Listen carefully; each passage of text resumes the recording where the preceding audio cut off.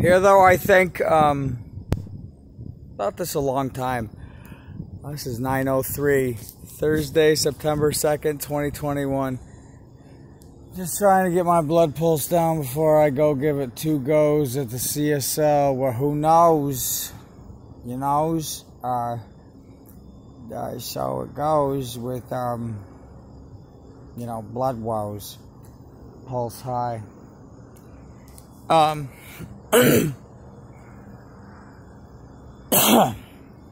Now, I'm guessing AIDS is a consumer disease. They manufactured it.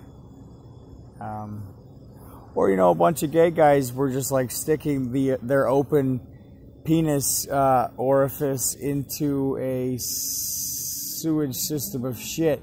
It's just as plausible that it was a designer thing.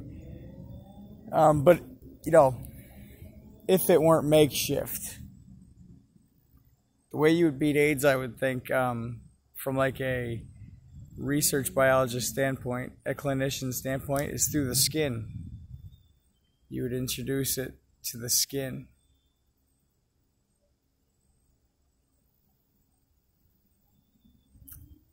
Through the skin. Like, have, like a classy whore. Like one where you gotta, either call up Maurice, talk to one of his soldiers, or, hit up Maurice's app, get yourself a lady, take her out to a nice seafood dinner, for whatever reason,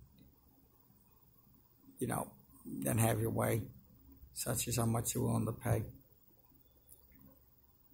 I noticed you have one of them, if they got AIDS, just like grind your kneecap. I think that's how. I don't think I have AIDS, but if I know my body would beat it.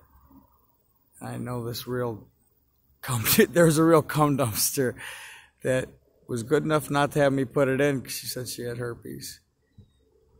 But so she grinded on my knee. It's like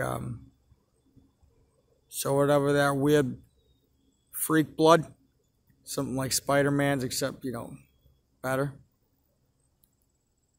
Probably occurred through being inoculated with AIDS through the kneecap.